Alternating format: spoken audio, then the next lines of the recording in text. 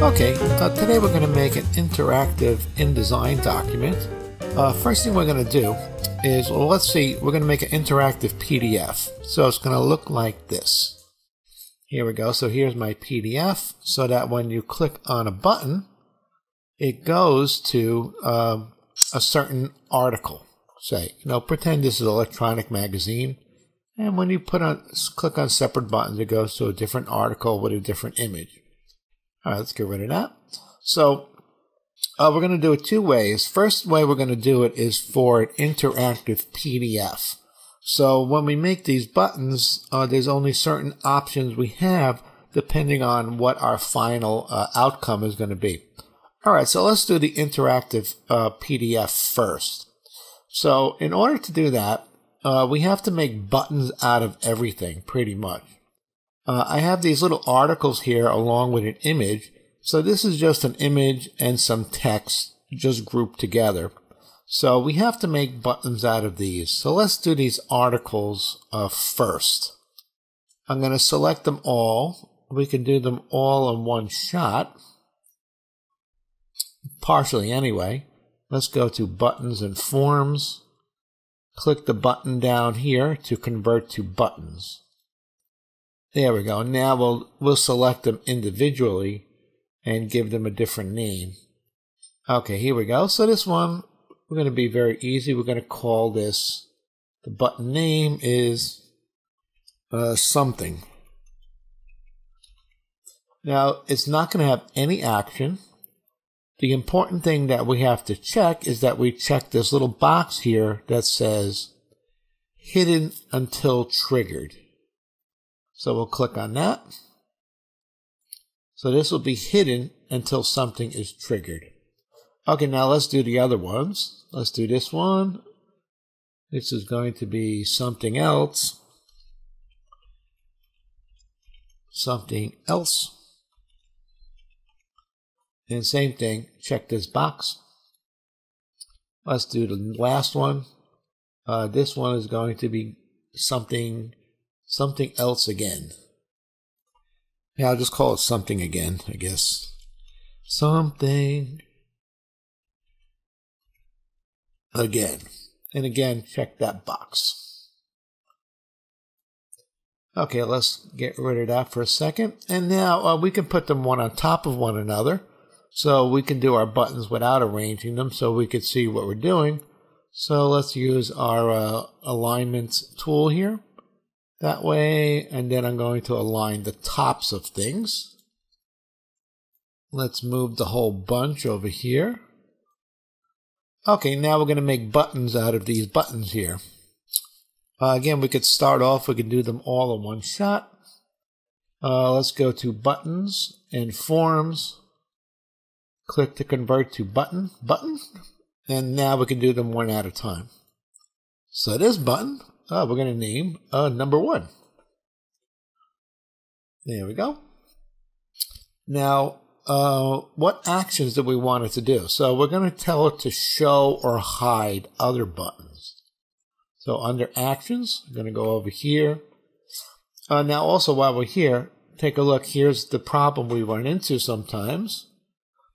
This group of actions, these can be used pretty much for almost any kind of output. Down here, these are more specialized. So this is for Flash or EPUB, or I believe also publishing for an iPad will also be okay. Down on the bottom, these are PDF only. So we can't use any of these guys. So we can't tell it to go to a certain state or something like that. We have to sort of do it in a roundabout way by telling it to show or hide other buttons and forms. So let's click on show/hide buttons. And now we can tell it what we want it to show or hide. Now the thing is, see these here? These are just showing button 10, 11, and 12 because we haven't made buttons yet. So maybe we should do that first. Let's click off here and then we'll do the actions. So this one here. Click on that one. This one's going to be called 2. Not very imaginative. And let's click away.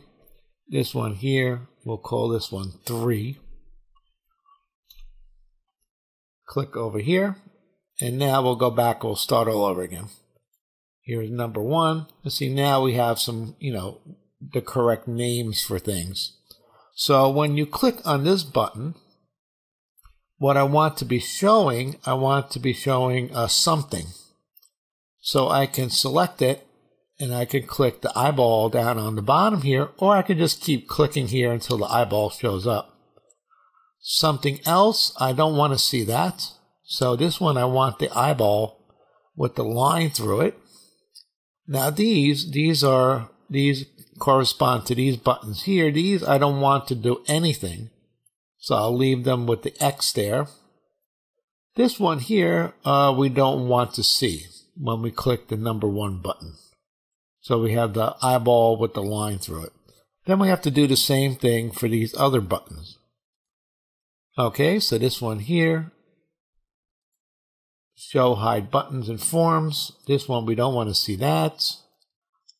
We do want to see something else. So this gets the eyeball. These are unchanged. And this one is hidden.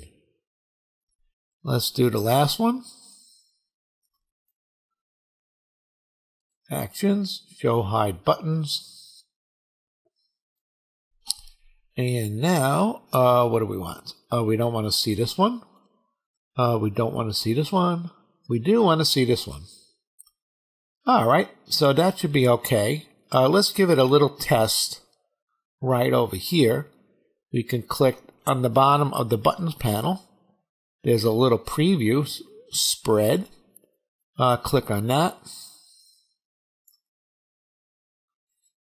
Now you might not see any. Oh, here we go. It's exporting the HTML. Sometimes you have to hit the play button. So now when I click these buttons, the appropriate article appears. Now one other modification we can make, let's say we want something to appear here initially. Say we want the number 1 article to be there. We can make a small change. Let's close this. Let's go to this button here, this first one. And now this one, let's uncheck hidden until triggered. And let's see what happens to us. Let's hit the preview again.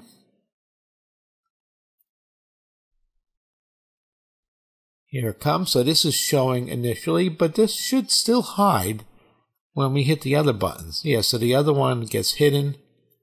And there you go. And then when you go back to number 1, it goes back to number 1. So this is how we can have an initial view here. So that's what we have to do when we create interactive PDF. Actually, the best way to check it also is to actually export the PDF. Okay, let's export it so we can test it out to be sure. File, export. Has a name. We want Adobe PDF Interactive.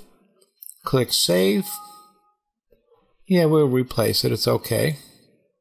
I'm only going to do page 1 because we haven't done page 2. I'm going to leave all these defaults here. Open it full screen. That's okay. Everything else is all right. Let's say okay. So this should go very fast. It's going to pop up in 1 second. Here we go, full screen mode. Oh, I'll say no for now. And let's test our PDF. Here we go. Okay, so it looks good. We can close that. So sometimes you may have problems if you do try to open this in a different application. Now there's many applications that can open PDF files. Some of them, some features work, some other ones, other features don't work. So I would recommend you stick with Adobe Reader and maybe put a note to your viewers, best viewed with Adobe Reader, I would say. All right, so now let's do this a different way.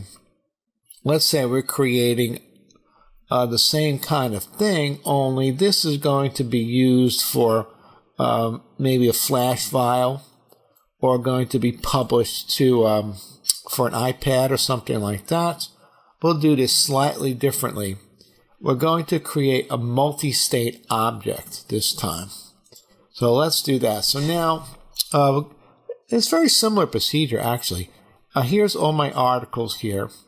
Now I did stack them in the order that I want them to appear. This is going to make our life a little bit easier. Let's select these guys. Now this one, we do have to align them first. So align that way, and then I'll align the tops and put it into position. And now we're going to make a multi-state object. So I'm using my digital publishing workspace. Here's my object states panel. Let me click on that. We're going to create a new object state. Come to the bottom, convert to multi-state object. Let's give it a name. So I guess I'll just call it articles. Articles. Okay, now here's the different states. State 1, State 2, State 3. Now if you're doing something more complicated, you might want to rename these something easier for you to find later. But in this case, I don't think we have to do that right now. And now we're going to create buttons to take us to certain states of this multi-state object. So let's make buttons out of these guys again. Buttons and forms. That made them buttons. And now let's go individually and make them individual buttons. So let's call this one, we'll name it slightly different. Maybe I'll call it 1 MS for multi-state, I guess. What do we want it to do? Actions. Go to a specific state. So go to state. Not New Jersey, one of the ones that we made. So we'll say state, and then state 1 is there by default. And we'll do the same thing for these. This one we'll call 2 MS, I guess. 2 MS. And go to state. This one we want it to go to state number 2. Oops, come on. And we'll see a thumbnail too. So that helps you out a little bit. And number 3. We'll call this 3 MS. Go to state. Oops, come on. 3. And we also have a hidden until triggered option too, but we're not going to use that. All right, now let's test it out. We could test it out right over here. Also, you can also go to your menu too if you want to find it. You can go to Window, Interactive, and you do have EPUB Interactivity Preview. You also have a Flash Preview, but this one seems to be the one that Adobe is using by default. So let's check that one. Because now you know we have a new thing called it's called Fixed State. Fixed Layout EPUB, sorry. Okay, so this is page 2, that's what we want. And as we click the buttons, you see it goes to a different state. Now I believe our page 1 will also work. So I'm clicking this to go to do the whole document. You may have to click the play button for it to make the previews. So here's page 1. This is what we did with the show and the hide. So this will work in either one. The other one, this one will only work in this one will only work in Flash files and HTML5 or publishing for an iPad. So that's the two differences. So basically, we did the same thing twice, and we can also test this out. Also, we can do a file export. This time we'll just do page 2. We'll do Flash. Save. We don't want all pages. We only want page 2. Oh, you know what? Let's do all. This way I could show you it doesn't work. The only thing is I don't know how we're going to get to page 2. All right, so let's just do range. 2. Generate HTML file. Yes. Okay. Okay.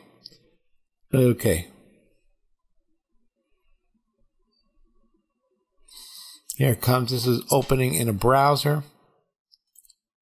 So there you go.